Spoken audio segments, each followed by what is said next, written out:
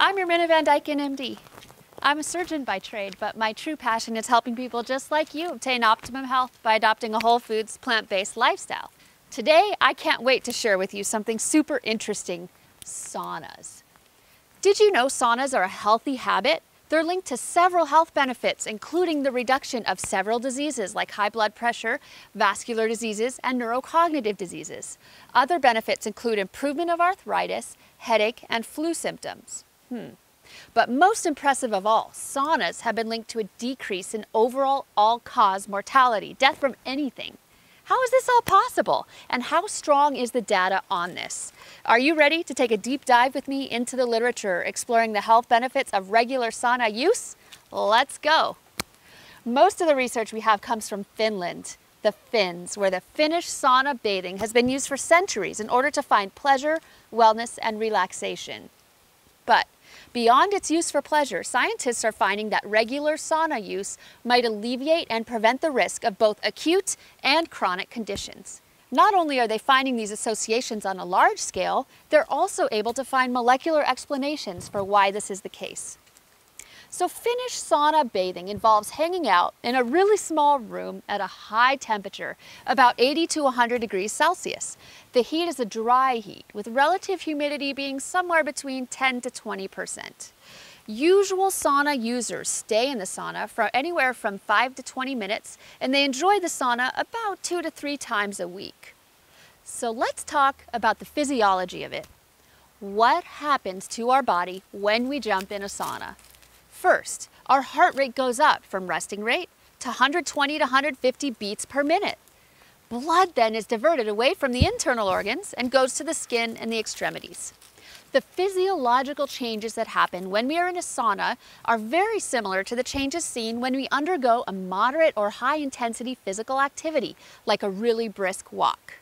The stress we undergo when we use a sauna is good stress, and it's called hormetic stress. So what does the research say about sauna use and high blood pressure or hypertension?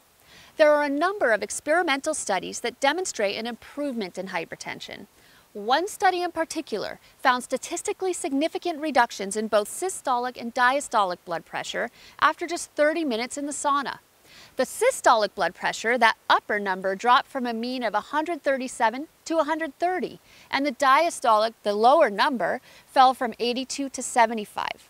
They also demonstrated that the systolic blood pressure after 30-minute recovery remained lower than pre-sauna levels. Another study followed a group of men for 24 years and found that frequent sauna use, which is 4 to 7 sessions a week, was associated with about a 47% decreased risk of developing hypertension in the first place. Okay, so we discussed sauna use and hypertension, but what about other diseases like cardiovascular or heart disease? And what about all-cause mortality, death from any cause? For this, we have to discuss a paper published by a Finnish scientist named Dr. Dyken. This was published in 2015 in the Journal of the American Medical Association. He followed 2,315 Finnish men, so pretty good sized study, for 20 years. And after removing all the confounding variables, he demonstrated that using sauna use frequency and duration were inversely associated with the risk of sudden cardiac death, fatal coronary artery disease, and all-cause mortality. Whoa. So to summarize that, basically he found that the more you use the sauna and the longer you sit in there, the lower your risk of death from heart disease or from any other cause. What a cool discovery. Another study found that regular sauna use, so 4 to 7 times per week, is associated with a 62% lower risk of stroke. Compare that to the data on baby aspirin. You know, the doctors say take a baby aspirin to prevent a stroke. 1 daily aspirin lowers your risk by 60%. What? You heard me right. Sauna use appears to lower your risk of stroke slightly more than taking a baby aspirin every day would. Moving on to neuroendocrine diseases like dementia. We're all scared of dementia, and we know that the etiology is multifactorial, but we also know that it's associated with impaired cardiovascular function, it's associated with inflammation and oxidative stress. We know that people with higher blood pressure have a higher risk of developing these diseases in the first place. There is some recent evidence suggesting that sauna use may have a protective effect on neurocognitive disease. One study demonstrated that men who used a sauna 4 to 7 times a week compared to once per week had a 66% reduced risk of dementia and a 65% reduced risk of developing Alzheimer's disease. That's huge. The caveat to that study, though, is that sauna use is a time for relaxation, and it's also a time to be social. Scientists don't really know whether it's the relaxation or the social interaction or the actual sauna effects that are so protective against Alzheimer's and dementia. Let's talk about other sauna health benefits scientists have discovered. They found improved breathing in people with asthma and chronic bronchitis. They found people had less frequent colds, and they found people had a reduced risk of pneumonia with sauna use. They also found improvement in musculoskeletal issues like osteoarthritis, rheumatoid arthritis, and fibromyalgia. They found an improvement in chronic tension headaches. One study even found a reduced risk of developing psychosis.